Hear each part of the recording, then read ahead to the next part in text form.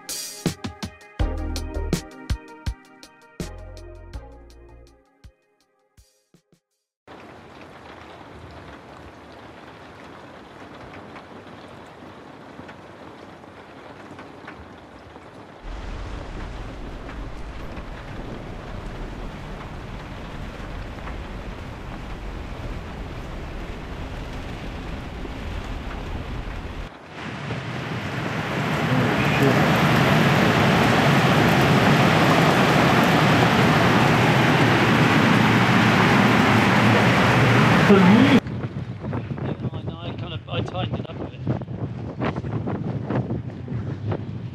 So we're now moved because of a problem with the anchor. So today is Thursday, and here in Mooloolaba the wind has got up to around about 68 kilometers an hour gusting, and the anchor when it came loose over at the western side of the marina here, which is where you're allowed to park if you're a visitor. And unfortunately it got pretty scary. We got fairly close to some houses that are built in and around this area, and Louis and I were able to get the engine started in time and solve the problem. But that meant that we couldn't re-anchor in the same place because the southerly was just gusting all the way down through the area that we're anchored at.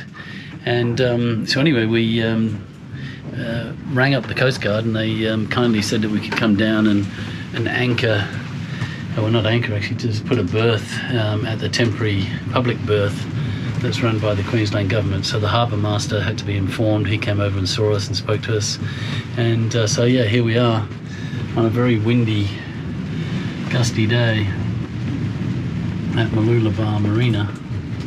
And as you can see, it doesn't look too healthy at all. So this is going to go on for today, all of today and all of tomorrow and part of Saturday. So here we are at the public marina. Louis and Sadie have gone off to have a coffee, hopefully at Pier 33. So Pier 33 is just over that direction. They have really nice food there, nice coffee.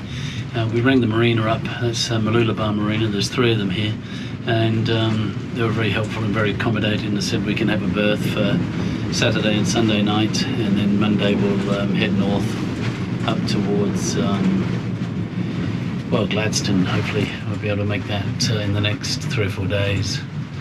So let's hope the weather abates a little bit and gives a bit of a break just to do more things on the yacht. But otherwise, yeah, that's what I'm up against. I'll show you outside. There's the Coast Guard over there. There's the weather, which is not the best. So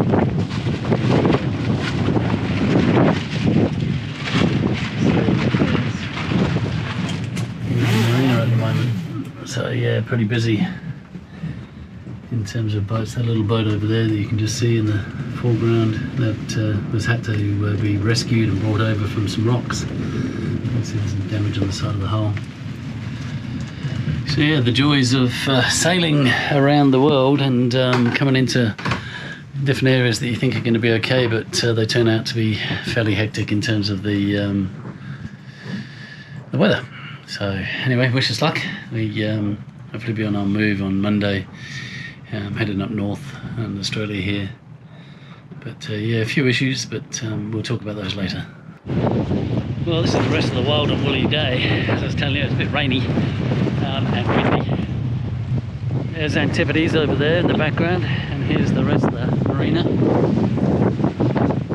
So I'm just going over to the marina office to hand in some documents, and hopefully they accept our insurance papers. They were saying that they're not happy with foreign insurance papers, which I kind of understand, but I'm at the point where at the end of the policy, so I have to make a decision as to whether I stick with Ion Insurance Group or whether we go with an Australian company, which always seems to be a bit more expensive. But hey, you know, that's what you got to do. I think the difference is about $2,000 US, so it's a significant amount of money.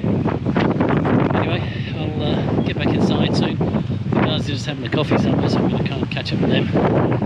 I'll speak to you when I get there. So I was telling you guys earlier about how we had dragged our anchor and then nearly smashed into the wharf around near the building, and now we're in this lovely little cafe. Say hello. This is called Pier 33. It's really nice.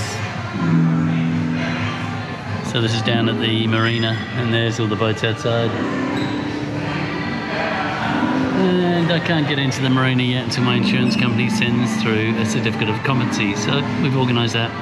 Hopefully that'll arrive soon and we'll get all that sorted. Speak to you soon.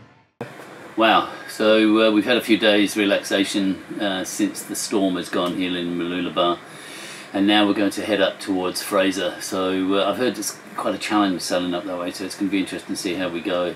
We've managed to fix a few things on the boat. You might see a bit of a repair video for those. The crew are all feeling a lot more relaxed after our incident, and yeah, so hopefully, fingers crossed, it should be nice sailing. The weather's good at the moment, and it's looking good to go for today. So in the next episode, we'll be heading from Mooloolaba all the way to Double Point Bay, through the Wide Bay Bar, and through Fraser to get to Kingfisher Bay, which is a nice little resort on the end. And yeah, I'll see you in the next episode.